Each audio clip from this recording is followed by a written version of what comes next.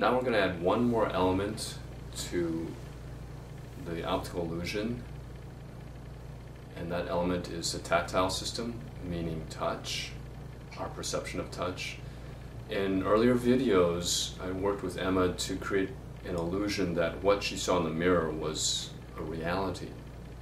And in doing so, we engaged the visual system, the proprioceptive system, and the kinesthetic system. So when we add one more system of the mind, we're engaging that much more of our mind, and therefore we're creating that many more possibilities for new neural pathways to be created outside of the realm of habit. And remember that the habit here that we're habits here that we're dealing with are often self-destructive, often engaged with pain, the creation and recreation of pain, which is unnecessary at some point. They can also be engaged with excessive muscle tone, which also influences pain and makes us less coordinated. So adding another element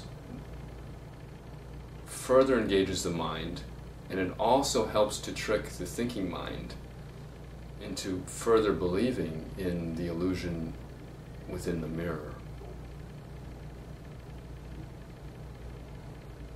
I think that was the best one so far. Now I'm going to demonstrate on Hudson the simultaneous tapping and stroking of the same body part. I'm going to stick with the fingers, and what I'll do is I'll tap and stroke the same fingers on Hudson's right hand as I am on the left side, on her left hand at the same time. And Hudson will look in the mirror at her left hand.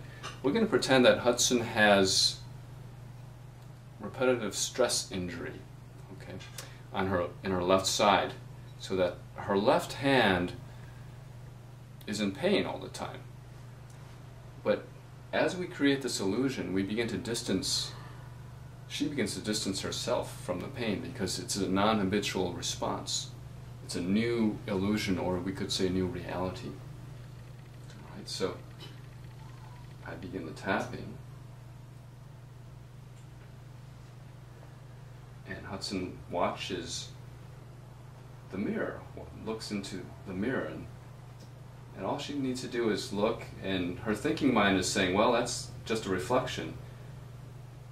But the rest of her mind is saying, well, that's the reality. That's actually my left hand right there that I'm looking at.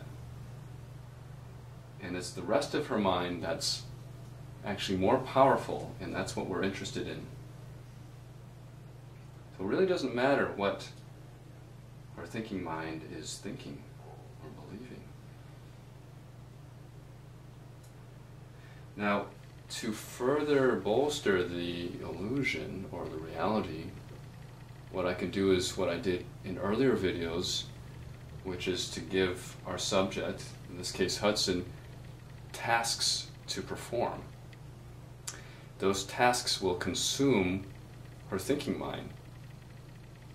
It counterintuitively takes her thinking mind out of the equation, and in doing so, the illusion or the reality, you could say, then becomes more of a reality. So one task I'll give you is begin to move your knee toward the mirror and away from the mirror at a count of 5, and you can count to 5 in your head.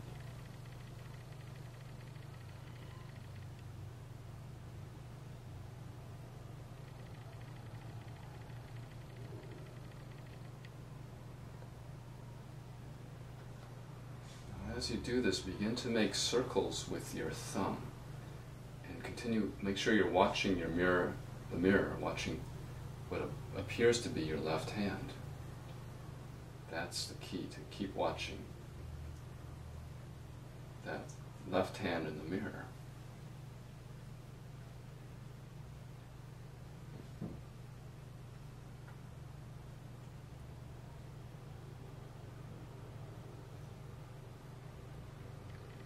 Reverse the circle.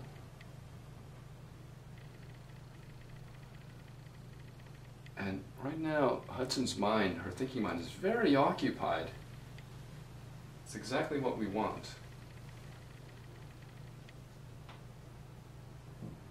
If I want to occupy it even more, I'll say,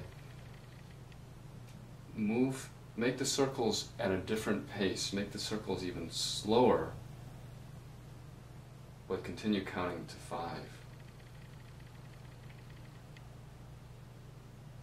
So it becomes more challenging for her thinking mind.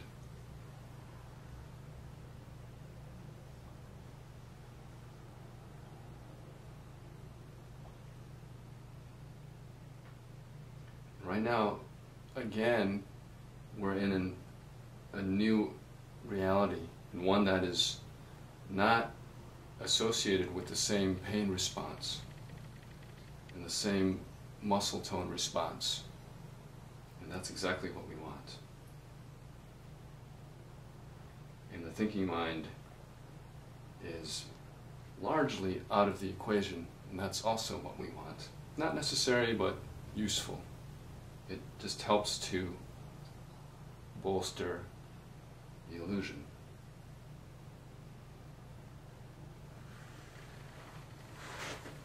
So what I was doing was, as Hudson was moving, I was tapping the same places at the same time, or stroking the same places at the same time.